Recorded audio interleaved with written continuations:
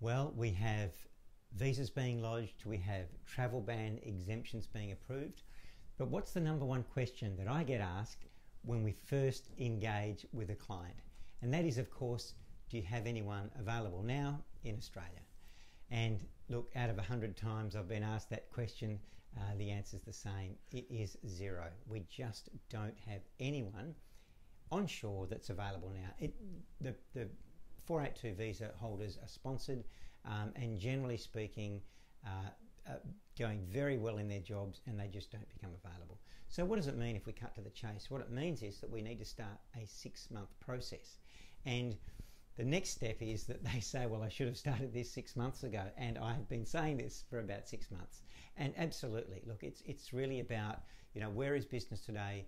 What is the market opportunity? And, we're finding that there is a pretty good market opportunity that most people are seeing, but that skills gap is getting bigger. And as the market opportunity increases, so does the skills gap.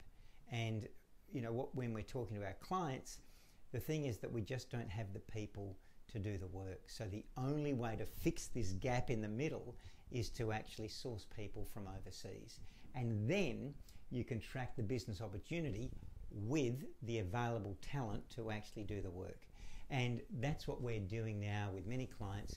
And it really is time, if you are struggling with people, we have an incredible process in how we source, screen, trade test our people to make them available for amazing jobs in Australia, which is of course what we love to do. So I'm ready for the conversation. Please let me know if you've got any questions at all.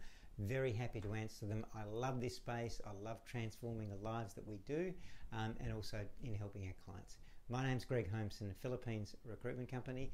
Thanks very much for listening.